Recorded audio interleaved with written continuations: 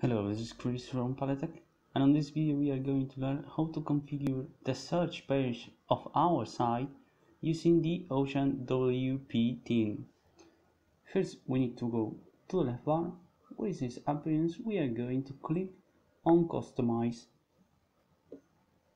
Here we are. Now we are going to choose General Options, General Settings, and we are going to scroll down a bit where it says Search result page. For example, we are going to search something on the search bar. In this case, it's in the top right, this magnifying glass icon, and we are going to type post and go for it. So here we are on the search page. It has found 5 results, and we can configure some of the things on the search result page. The type of things it will search, post pages or post types, we are going to leave that one. The number of posts per page, we can choose 3 maybe,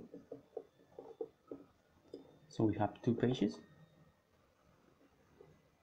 We can enable a custom sidebar if we have one, so we can change the layout of the page. The right sidebar, left sidebar, full width, 100% full width, or both sidebars. We are going to choose the left, but it doesn't look that good, so we are going to leave it on the right.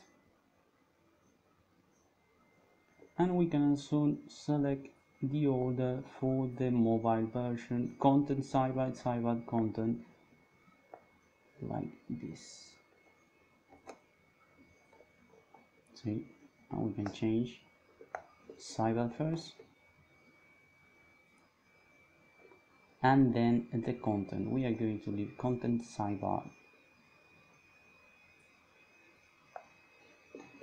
Once we have made all the changes we want to our search page, we need to save them by going to the top left and clicking on the publish button.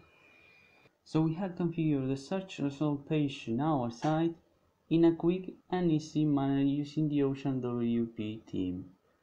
If you like the video, subscribe to our channel and share with a friend who might need help on their sites.